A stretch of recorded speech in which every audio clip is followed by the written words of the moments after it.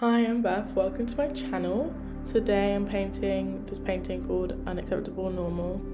I started off by painting over a painting that I did when I was like 10 of a bee. I was really proud of it at the time, but it was a nice canvas. I've actually painted over that twice. On the back there's a painting of a shed, but it doesn't matter. Drew over it, gessoed it, and then painted over it again. And didn't like that one, so I wiped it away, which you'll see in a sec.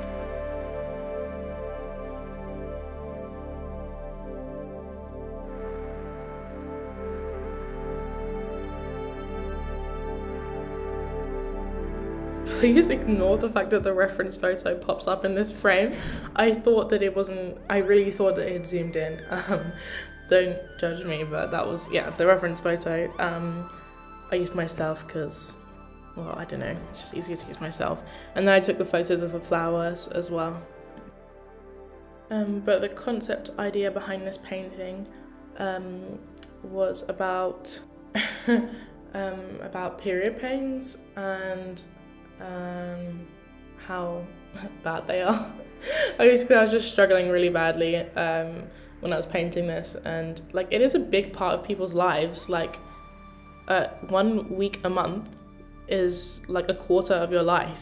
It's a long time to be in pain, and it's just glossed over all the time and not talked about. I mean, it is talked about now-ish, but not really.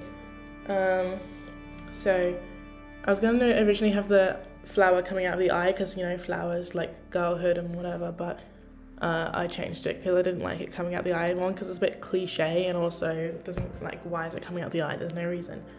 This was sparked when on my 17th birthday, I had the worst period of my life and ended up going to hospital because my dad thought my appendix had burst. I was screaming so loud. Nothing really happened, and then when I was telling my friends about it, they were all like, oh, yeah, I've been to the hospital a couple times too. Yeah, they just tell me that it's normal. And that's just crazy to me that it's normal to be in this amount of pain. Like, yeah, like, I just feel like if it was the other way around, you know, like there's medicine for everything. There's medicine for a headache. Like, there's medicine for things that don't even hurt that bad. But when it comes to pain that's so bad, it's just, you know, just take a paracetamol and hope for the best. Like, you just have to be in that pain. It's normal. It's just like, you know, oh, you're a girl, so you have to suck it up. Like, this is just what every girl has to go through. You're nothing special.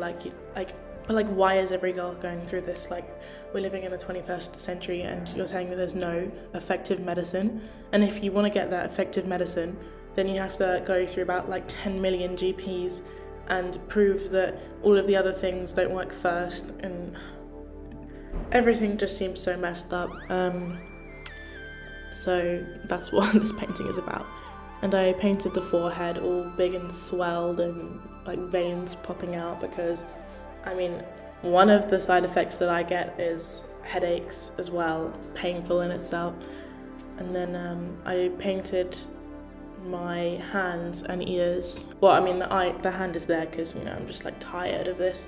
And then I painted the hands and the ears like falling apart because the ears, because you feel like you're not listened to, and then the hands just because, in the body, just because you feel like you're withering away. It's just you just die every month, and it's just annoying. And then in the corner I wanted to paint a rotting, dying, like decaying flower in contrast to the pretty one that I was going to paint next.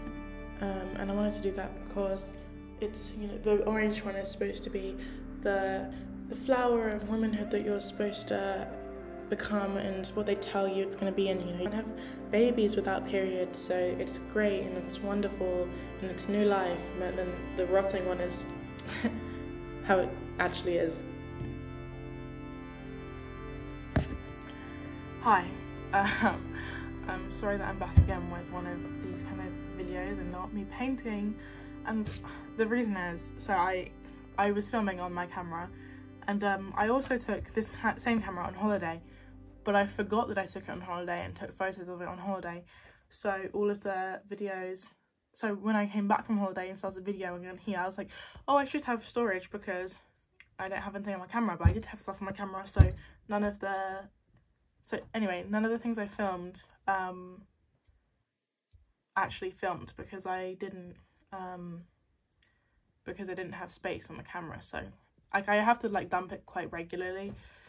And anyway, so I don't have any of the footage for the end, which is really annoying. And I feel bad because I haven't made a full YouTube video like start to end of the process since like December, but I did film the end of it on TikTok at Beth Caden. But yeah, I'm sorry, it's not in this video, but the finished thing is here. Okay, I'm gonna refilm everything I just filmed because I don't know what the freak was up with the lighting, but it was the most unflattering video I've ever seen of myself. Wait, let me just put it here. Oh, is that gonna be even worse? Probably. This is she.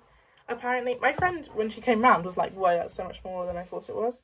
So it's this size. I don't know what it is for reference. So, I don't know. But yeah, I know it doesn't look finished, but it's finished to me. I know this isn't like something that people have up in their houses and it's not very sellable, but it was a personal project for me. It wasn't like for school or anything. Like I just wanted for myself, and it was therapeutic to paint. I started filming. Oh, he's featured in my videos before. I don't know if it's dry yet.